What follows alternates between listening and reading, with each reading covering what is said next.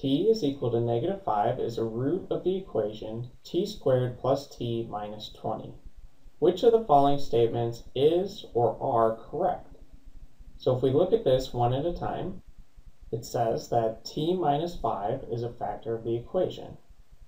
And we know that t is equal to negative 5 is a root. And what this means is that if we set one side equal to 0, we know that t plus 5 is 0. So t plus 5 would be a factor of the equation. But this tells us nothing of t minus 5. And the only way to check is to ask ourselves which value of t would set this expression equal to 0. So for this to be true, t equals 5 would have to be a root of the equation. And we can check this by just plugging it into the equation.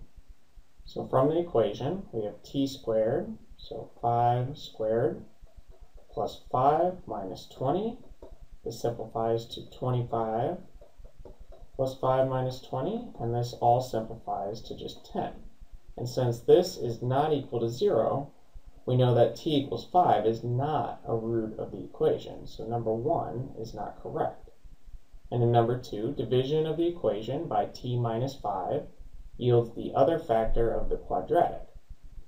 Now, if t minus 5 was a factor, then this second one would be true. But since it's not a factor, division of the equation by it will not yield the second factor. So we know that this isn't true as well.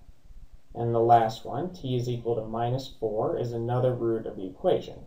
And to check that, we can just plug in minus 4 into our equation. So minus 4 squared plus negative 4, or minus 4 minus 20. Minus 4 squared is 16. Minus 4 minus 20. 16 minus 4 is 12.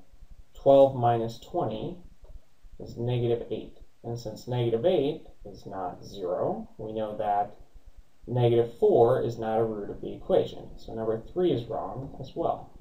So our final answer is that none of these statements are correct.